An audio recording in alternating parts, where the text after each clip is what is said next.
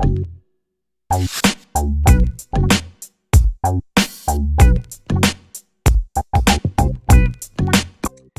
Annissa here with Firehouse Education and this week's Ask Annissa video column. And this week, what I'm going to do is answer a series of questions that several of you have either texted, posted on social media, or emailed me while I was on a recent fire job. As you may know, I do travel some and help people when it comes to doing like coming on site and doing training. And there was a really great company that had a very large, their first really large fire pack out job. And so they had us come out and work with them on site and do packing out. You may have seen some other videos on my YouTube channel and the inventory, this sort of thing. And I did some videos and some live on Facebook as well on the Firehouse Education page that you might want to go check out if you haven't seen. So the questions that came in I thought were really good. And so I kind of compiled probably the 3 biggest questions that I was asked and that I also think are the most important for you to know. So one of those questions that came in, I think it was from Jeremy on Facebook. But anyway, Jeremy had asked about what kind of PPE gear did you need to have on a fire job. What I want to talk about is because I really can't answer that question unless I'm on a particular job to know exactly what kind of PPE gear that you need to wear, because it's going to depend on the job. However, I will tell you this, I see way too many people in fire jobs without any PPE gear on. I mean, at a bare minimum, they don't even have gloves on their hands and they're touching things that are, covered with soot and stuff. And that's really not safe. There's a lot of VOCs and a lot of different things that are released in the air when you have a fire, especially if there's any, man-made material burn, which, hello, there generally is, plastics and wiring and walls. And this particular job we were on was a garage fire. So there was a ton of chemicals that burned in that fire. So it was really important to have proper PPE gear. And fire PPE gear can include it can be everything from booties and gloves to white Tyvek suits or the, yellow Tyvek suits that are more impenetrable. It can include full face respirators, safety goggles, and maybe along with half masks, depending on the situation that you're in. So it's just really, really important that you understand what the proper PPE gear is. So if you're not already have your crews fit tested with full face respirators, you absolutely should, because every person who's going to work on a fire job should have the ability to wear one of those. And more than likely, they're going to be wearing them, especially when it comes to the pack out and that sort of thing. Once you get into your cleaning warehouse, if you're cleaning the contents, it's a little bit different story. Okay, so the second question that I got asked a lot was, how do you keep all of the things straight? How do you handle the magnitude of log destroyed and inventorying all of the boxes so that things don't get mixed up and that sort of thing? Well, definitely important. I cannot stress enough to be detailed when it comes to inventorying your items before you remove them from a fire, including the log destroy. That's very important. What I always like to tell people and students is, if you think you're being ridiculous and overly detailed, then you're probably doing it right. Okay, so detail, having systems in place, so that you've got check boxes to know how you're handling items going through the flow is huge and important as well, so that you're not misplacing boxes or items. The other thing is your photo inventory. And there are a lot of programs out there, and I'm actually checking into one that I'm very excited. Hopefully soon I can talk with you about, but I have a little bit more to do with learning that program as far as the inventorying goes. In the meantime, you can set up a Microsoft Word document to be able to track your cleaned inventory that you're logging in your box numbers. You want to track box numbers and box sizes and by the room.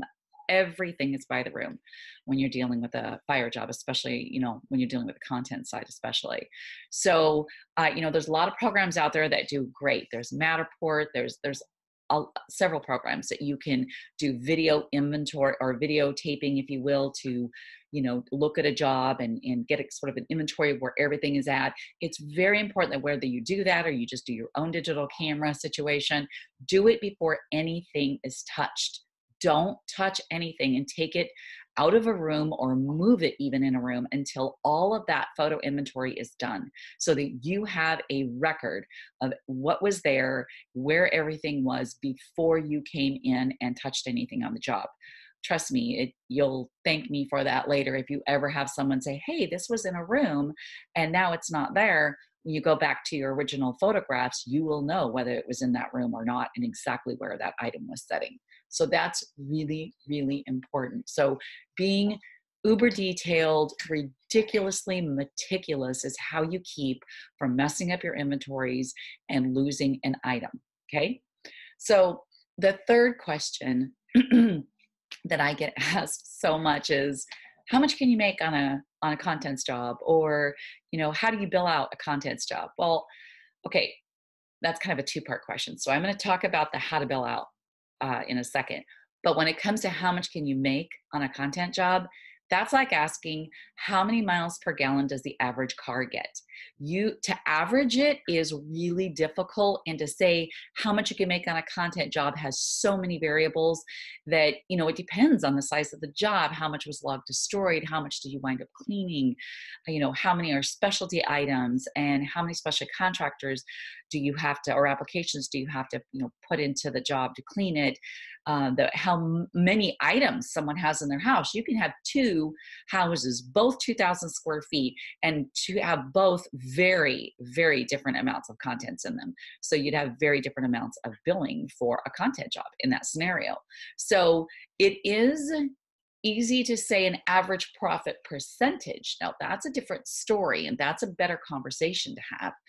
Profit margins, I average 65 to 72% when it comes to content cleaning, whether it's pack out or clean in place matters. I actually do better on a profit percentage when it comes to clean in place. So those are really the kind of numbers I think that are more important.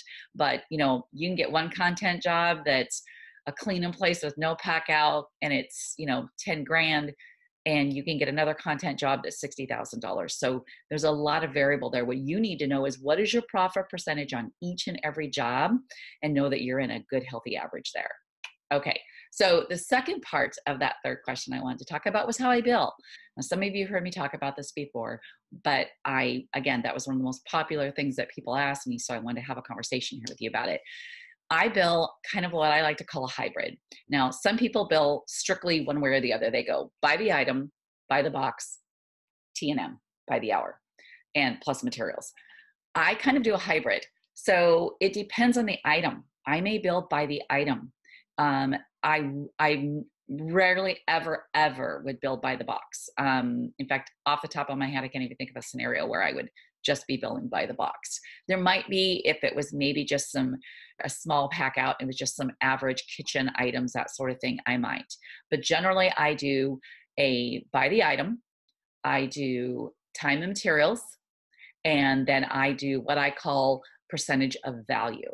Okay. So kind of mixing that up. And also I do sometimes use a specialty contractor, like a piano person or a grandfather clock person or a taxidermist. So then I would put their invoice plus O&P 10 and 10 on top of their invoice in my bill and bill for that. So I kind of do a hybrid, and I've never had a problem with my bills. I just don't. And I've done contents all across the country. And I think that part of the biggest reason is that I am very detailed in my explanation of everything. And I also get them their bill very fast, which usually blows their mind. Oftentimes content billing doesn't come in for several months, and I usually get it to them within 7 days of the job. So they're pretty tickled with that. So they get their claim closed quickly. All right. Well, I know I just threw a lot at you, but I really felt it was kind of important. I almost did a live Q&A to kind of talk with everybody about this, because I did have so many questions, as I said, come in. I'll answer a few more in the up and coming weeks on Ask Annissa, but I just wanted to get this one out to you with those top 3 that I felt like were really, really important. And if you would like to check out our services, you can go to firehouseeducation.com, where we do have our online training courses and our marketing materials there. If you're interested in having me come out and work a fire job with you, I would love to do that. Just send me an email and we can have a conversation. My email is Annissa@firehouseeducation.com. And don't forget to send me questions. I always love to hear from you guys. And on that note, I will see you on next week's Ask Annissa video column.